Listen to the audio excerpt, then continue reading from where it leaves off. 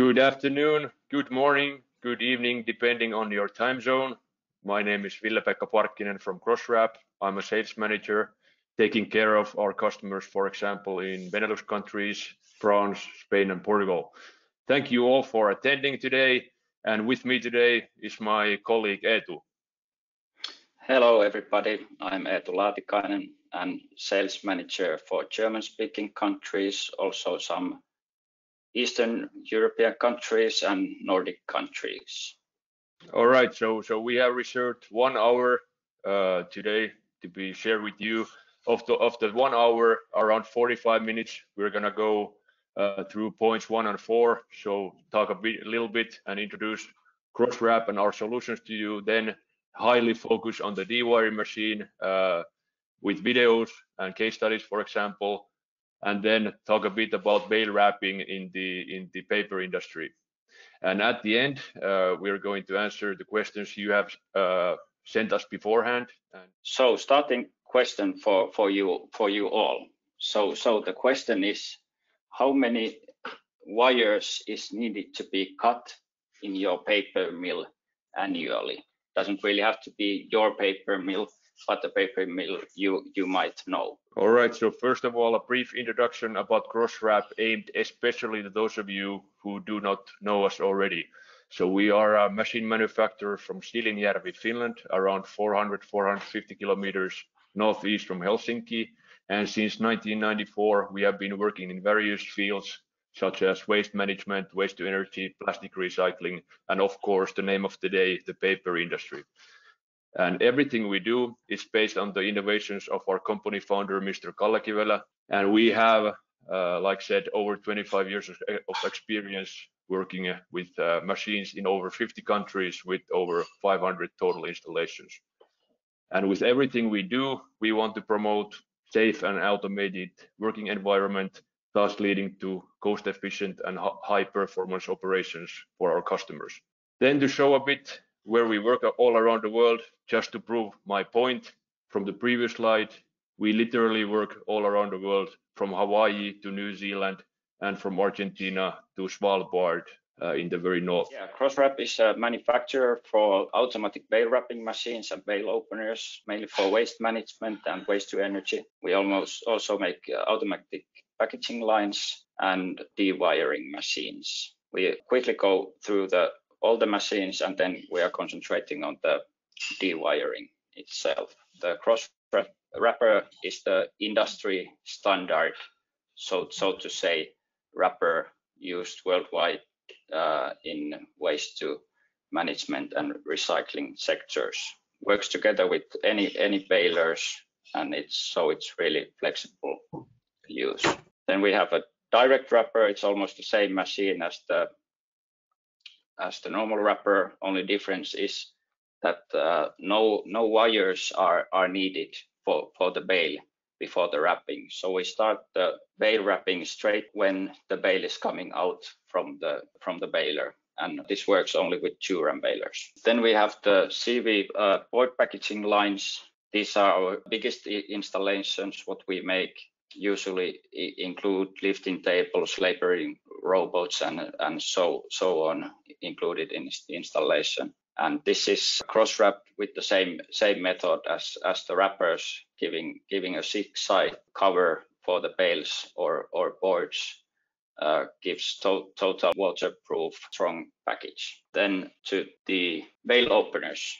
So though we focus today on the dewiring machine, as a background, it's also important to mention the bale opener. And in our terminology, bale opener refers to opening wrap bales in destinations like waste to energy plants and cement kilns. And the development work for the bale opener started already in the year 2000. And technology-wise, bale opener and the dewiring machine are very much kind of a sister machines in a way, for example, that many bale sizes can be opened, and also that the grippers grab the bale wire from the side, and also in a way that the front cutter cuts the wire from the front. So in short, the best practices we have learned through the bale opener assisted us to develop the dewiring machine also. And the story of the dewiring machine itself started in 2015 when a Finnish paper mill asked us about the dewiring machine. After that pilot project, which was for so-called big domestic pulp bales, we made 2 other pilot projects, one for OCC, one for plastic recycling. And after those, we were convinced that this kind of a machine it's needed in the market, and we officially launched the machine in late 2017. Nowadays, we have around 25 dewiring machine installations in pulp, paper, and plastic recycling sectors all around the world. And as we have tens of additional deliveries for bale opener also, this technology has been already used to open millions and millions of bales all around the world. Then it's time to dig deeper to the dewiring machine. As you can see in the photo, the dewiring machine looks very same to the bale opener. And before we tell you anything more, let's watch a video from one of our paper mill customers so you can see the machine in action.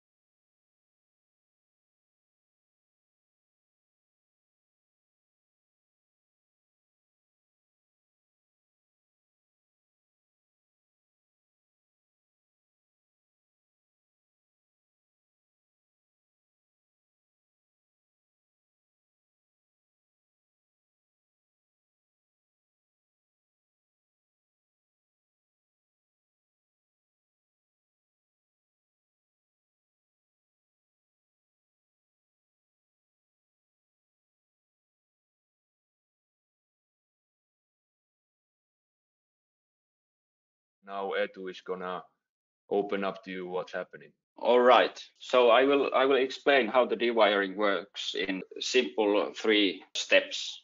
So first step, bale arrives to the dewiring on a belt conveyor, then the side grippers attach to the bale and the wires from both sides. The second step, the side grippers are holding the bale, then the front cutter cuts the wires from the front of the bale. The cutter cuts all the way from the bottom all the way to the top of the bale, meaning that every single wire is cut from the bale.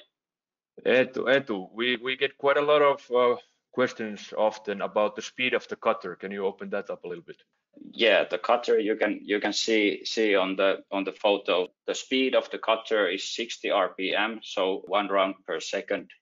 And this is really important not to have sparks while cutting. And yeah, the cutting is done more like with the force, not with the high speed cutting. After cutting, conveyor belts starts moving again, and the opened material continues to the process. Yeah, side grippers take the wires to the side. The coiling unit is located on the side of the machine, as you can see on the photo. Then grippers release the wires, and coiling unit makes 1 coil of 1 bale. Yeah, that's important to notice that in our system we make 1 coil per bale, which means efficient and safe way when coiling 1 smaller coil at a time. So there's no heating caused by the coiling process, and also the coils do not get stuck because they are the smaller ones. Yeah, absolutely right. Yeah, and so when the coil is made, coil drops to a container, recycling bin, and then the coil steel wires are ready to be recycled. And the whole process takes roughly 60 seconds. And note here, if pulper needs to have some wires to the pulper, it can be programmed so that dewiring releases a couple of wires when needed to the process. Well, that was shortly the operation of the machine. Next we want to go through 5 key points we wanted to highlight here. Why cross-wrap dewiring is smart and why our customers have chosen us. And the 5 points you can see there: safety in operation, reliable operation, cost savings, versatility and flexibility, and smart operation. VP, you may start. Yeah, so of course an important value for us as well as for our customers is safety. And the key with the dewiring machine is that no manual work is tied to the dewiring process. So or the dewiring process or the wire coating process. This means that it's the safest and the most cost-efficient way to work with bales, as only one operator is needed to feed bales to the dewiring machine, or alternatively to the feeding conveyor before the machine. Also, it means that the forklift driver doesn't need to jump in and out from the forklift all the time, and there's time for operator to do other tasks as well, such as unloading trucks or taking care of the storage area. Yeah, and about the safety, I heard one quite a rough story of a plant that was cutting the wires manual. That went well, but then they had a separate offline coiling system for the wires. And the operator was putting the wires to the coiling system, but at the same time, the wire took the operator's leg to the coiler, and the leg was really badly injured in that case. In addition to the coiling, is that I heard from my customer that the coiling of wires, it saves up to 80% of space needed for wire storage and transport. So if you mean that, paper mills, they handle hundreds of thousands, if not millions, of bale wires per year. That's a big factor also. Then of course the other important factor, especially in the continuously running industries, is the reliability. And like said, we have been working since 2000 to develop best practices to open a bale, and that work is continuously going on with our R&D. Of course, that works means that the machine needs to be robust. It needs to withstand hard use, but also to seek for best ways to most efficiently dewire a bale, which in our case, it means, for example, that we dewire one bale at a time to make sure different bale sizes can be dewired in the most reliable way. We use belt conveyors to gently move the bales in the dewiring process. And then the philosophy itself. So we grab bale wires from the side, cut them from the front to secure cutting and collection of the wires, regardless of bale size and positioning of the wires in a bale. And also part of our philosophy is that the bale material moves forward, the bale wires stay in the back. So it's the most easy way to collect them, as you don't need to pull them under or through a bale, for example. And in addition to those factors, since day one, we have wanted to have a machine that's very user friendly also for maintenance. That doesn't mean that there's no maintenance at all, but rather that maintenance is simple. And in our case, for example, weekly and daily maintenance are more like check this, clean that type of things, for example, for cutters or grippers or coiling units. All right. Point 3, cost savings. Yeah, the main cost saving comes when less people are needed in the material infeed, of course, when compared to manual wire cutting. And so operators can do other things that are adding value to in the process in the mill, and avoiding employee injuries is also part of that. Operational costs, you can see there box of example figures. These are calculated with the infeed of 40 bales per hour. And as VP said, minimal maintenance needs is same as minimal operational cost needs. Then about the investment, we can say the machine is not a million investment, and for detailed information, you may contact our sales managers for pricing information. Then 4th point, versatility and flexibility. There you can see the first picture is presents that there's different sizes of bales, one after another. So this means that machine recognizes different sizes of bales with sensors. The grippers work with pressure, and also the cutter work with pressure, so they will always attach to the bale accordingly. And we have 2 different models, DV 1400, that is mainly for European market bales, and DV 1800 mainly for USA and UK market bales, because they traditionally use a little bit bigger balers. And as our company has worked 26 years with baling, with the bale wrappers, we sort of quite well know the different bale sizes that there is in the market. So part of versatility and flexibility for us is also the positioning of the machine and the layout. And we know that different customers, different projects have different needs. For the dewiring machine also, there are new lines, there are existing lines, there are layout restrictions, and our philosophy has been more that if it's doable, we will do it. And next we will take a look at a couple of sample layouts just for you to get the idea. So for example, this is a straight line with a long buffer conveyor. After the dewiring process, the material goes to an underfloor conveyor, taking material to the next step. Then in this case, the feeding conveyor has a 90-degree turning of bales with a turning table before the bales go to dewiring. Eetu, do you remember why this needed to be a 90-degree angle? Yeah, there was a space limitation because of the whole area, and still the customer wanted to have a long buffer conveyor. So we made it with the 90-degree turning table. Last example, here the machine is lifted, so the machine has a raised frame, and the dewiring machine releases material to a rising conveyor, taking materials further. So then to the smart operation, and we like to think that everything we do and our machines, they are smart, and for us that means latest automation program technology that our in-house automation team has made for the machines.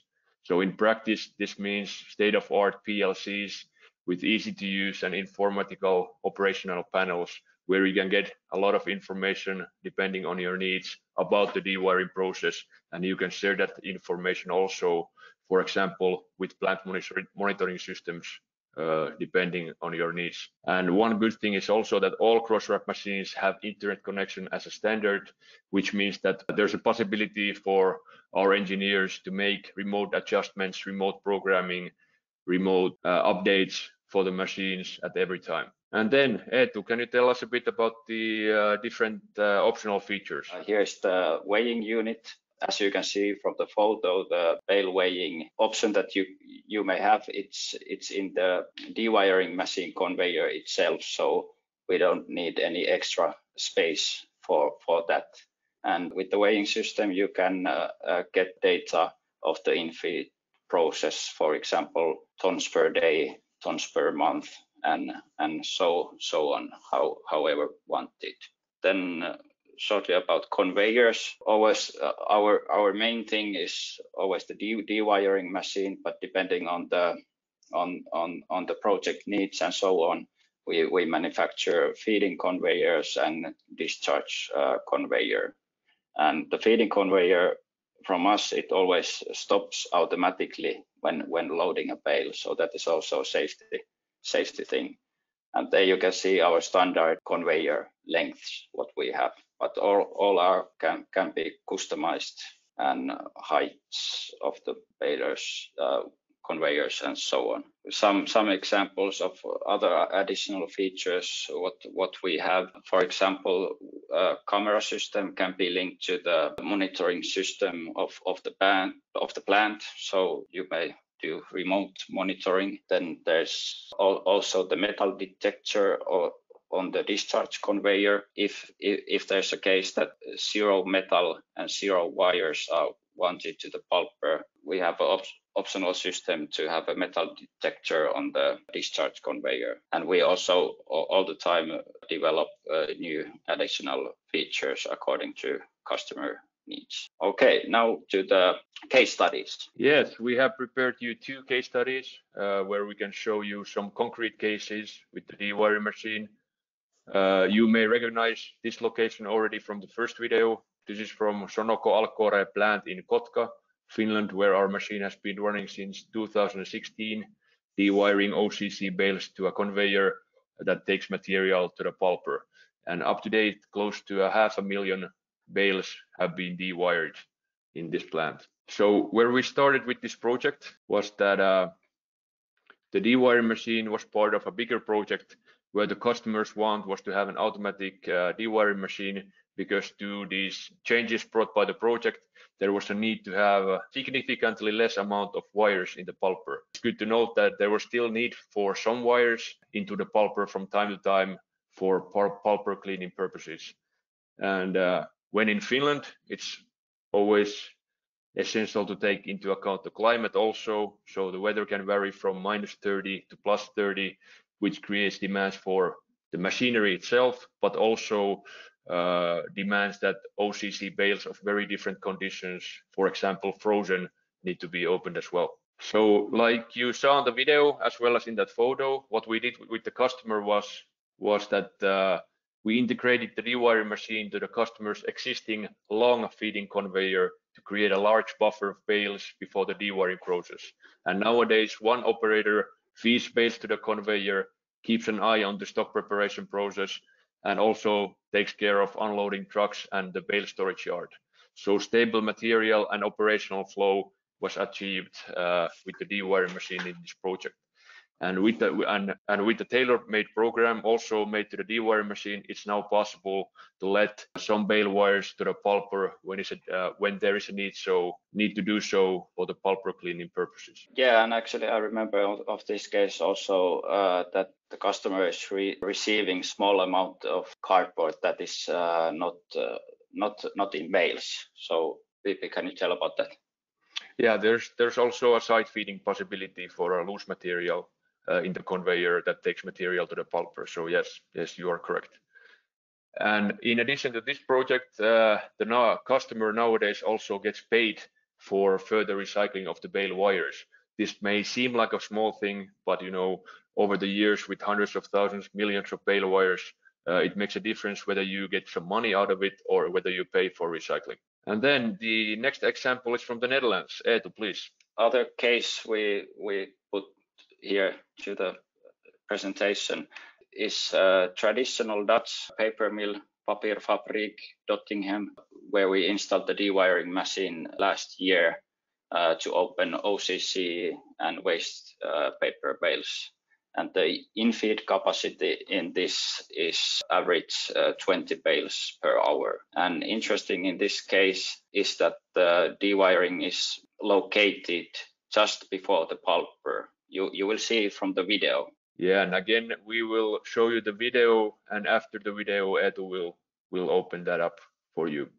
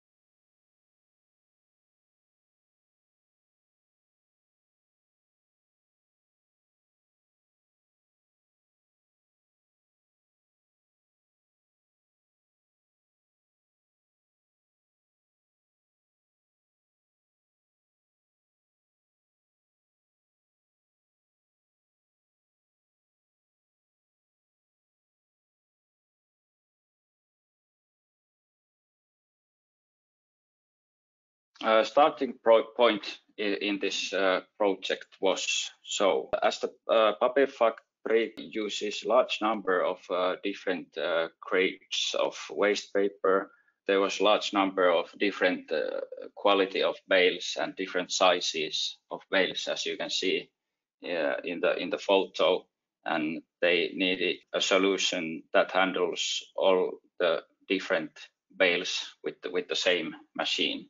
As often in older paper mills, also Papierfabrik, there was the extreme limited space. It took a lot of design and exact measurements to fit the machine to the site. And then the results of this case example, as you could see from the photo, it took really effort to have the machine there. The machine was located just before the pulper, and before that there was an existing conveyor. You can see also in the photo, the green conveyor. Yeah, indeed. I visited this customer many times, and I can say it's a very, very tight space there. Really a centimeter game, looking up, down, or to the side. But it took a lot of design, but it fits now there very well. Yeah. And of the results, so nowadays there is no labor tied to the stock preparation and improved safety for the company. So operators have time to do other things. All else is automatic. The dewiring machine feeds material when it gets the permission from the pulper.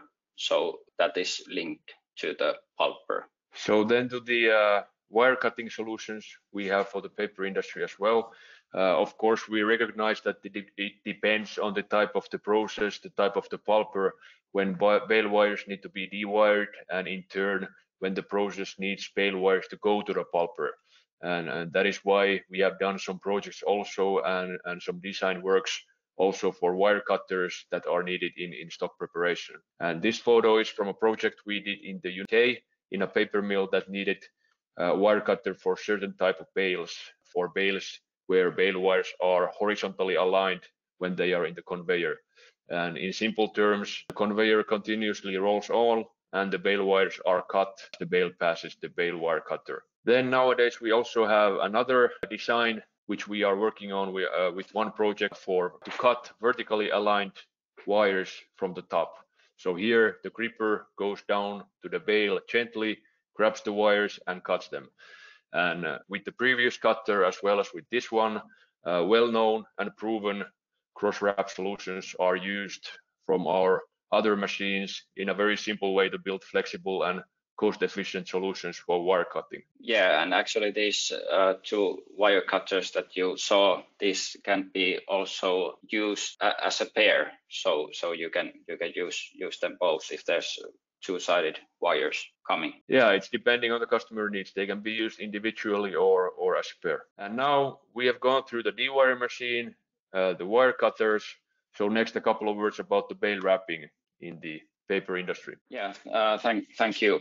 So a little bit about the bale wrapping in paper industry. Here you can see the wrappers we introduced shortly in the beginning. Like said, our wrappers can be used for various materials to be wrapped. In general, baling and wrapping is often used when there is need for storing and transport of materials. And of course, baled material is more compact and economical in handling, transporting and storage. Wrap bales can be handled, stored and transported without littering orders or material loss. And our wrappers, we wrap rectangular bales, and that is an advantage to have the rectangular bales. They are most efficient and economical to store and transport. You can see photos of ship transport and photo of truck transport. And next we focus on different solutions that wrapping is used in paper industry. A little bit about background. So yeah, landfilling, especially in the future, will not be the way to handle the rejects. Rejects can be used as alternative fuels, replacing fossil fuels. Was it so, Eetu, that we did this kind of project already back in the 1990s in Finland? Yeah, actually true. We have done quite a few pulper reject wrapping for paper mills, at least in Finland, Poland, Turkey, and so on. We see this as an increasing need because of the restrictions in landfilling. Of course, needs are variable. Some want to have an intermediate storage for their own alternative fuel use, where some want to transport the wrap bales to another location for waste to energy. And big benefit of baling the reject is also that you get the clean storage area. So no dried rejects are flying around in the wind. Then the second example is from a big international company whose process side products are immediately baled and wrapped. This is also because there's a will not to landfill reject materials, but also that customer doesn't want to have any littering inside. In this case, as with many reject material cases, the capacities are not necessarily very big, but in safety and economical wise and environmental wise, baling and wrapping is a very good solution to store and transport these rejects and side materials to be utilized locally, for example, in their own waste to energy, or to be sent elsewhere to be used. Here's another example where the customer has very low volumes, around 5-6 bales per hour for tissue rejects. And here also there was a big will to keep the plant clean because these automated vehicles are moving on the floor. And of course, if their floor would be full of litter, it would be hard for them to move. And here the same thing, good payback for the customer because of fully automatic solution, and baling and wrapping doesn't tie any operational personnel for them. Then to something quite different, we have also done some projects to cross-wrap actual pulp or fibers for transport purposes. I'm sorry we cannot tell very much about this project, but as you know, the material is how to say, quite fluffy and does not hold well when you bale it. So we did this project with the direct wrapper, where the wrapping process starts immediately after the baling. And as you can see from the photos, it's a good way to protect the bale and keep it together for handling, storing, and transport to the end locations of these bales. So Eetu, you have the answer for the question you had in the beginning. Yeah, here is the question that we had in the beginning. How many bales is needed to be cut in your paper mill annually? So we have here an example calculation. So if the plant is running 24/7, 350 days in year, and average bales in feed is 24 bales per hour, you get a nice number of million wires needed to be cut and handled. And this is calculated with average of 5 wires in one bale. Yeah, capacity wise, 24 bales per hour, that's not a very big number for a paper mill. Yeah. And you can look at the 1 million wires also as if the dewiring is done manually, then there is potential 1 million safety hazards in the operation. And if the work is done with the really old machine that is not working that well anymore, you can say that there's basically 1 million possible errors that can happen in a year. We received a couple of questions beforehand, and those are quite common questions for us, so we thought it's good to keep them part of the presentation. So Eetu, maybe the most asked question from us, what is the capacity of the dewiring system? We told it quickly in the presentation. It's around 60 bales per hour. The dewiring process takes roughly one minute. And of course, with the if wires are not removed, it can be faster, and different case with the wire cutters. Then the second question we got, what is the effectiveness?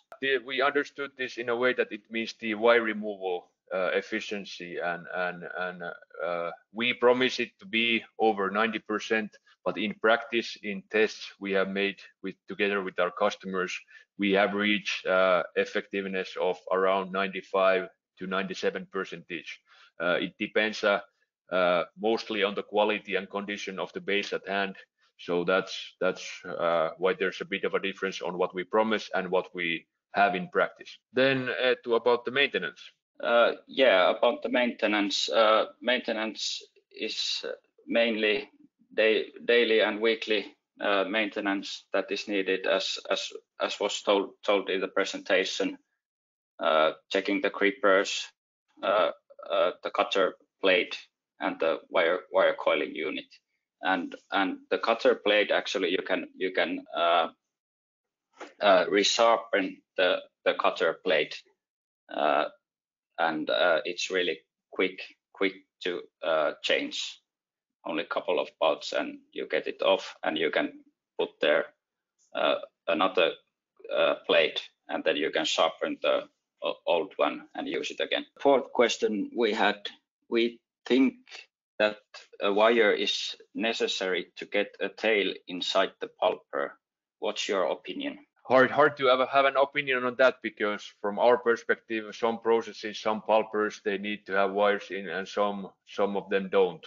So for the customers that need to have wires out, we have the dewiring machine, and for the customers that need the wires to go in, we have the wire cutters. So from our perspective, it's a hard question for us from our perspective, because we are before the pulper. Is there a system used on bale wires that are used in a two pulper system that are side by side? We understand this question so that there is a situation that there's two pulpers side by side, and possibility to feed the opened material to the both pulpers. Yes, it can be done with one dewiring machine. We can have a conveyor that splits the material to right or left. Of course, there's a possibility to have two separate lines and have two dewiring machines in this case. Eetu, how does the dewiring machine work with other types of bales, such as for plastics? Yeah, the dewiring machine works well with plastics, and we have many installations in plastics as well. So basically, any bales that are baled and has wires around it, this works well for those different kind of materials. Thank you everybody for attending. I wish you found this webinar useful, and I wish you all a great day. Yeah, from me too. Thank you for attending. Over and out from us.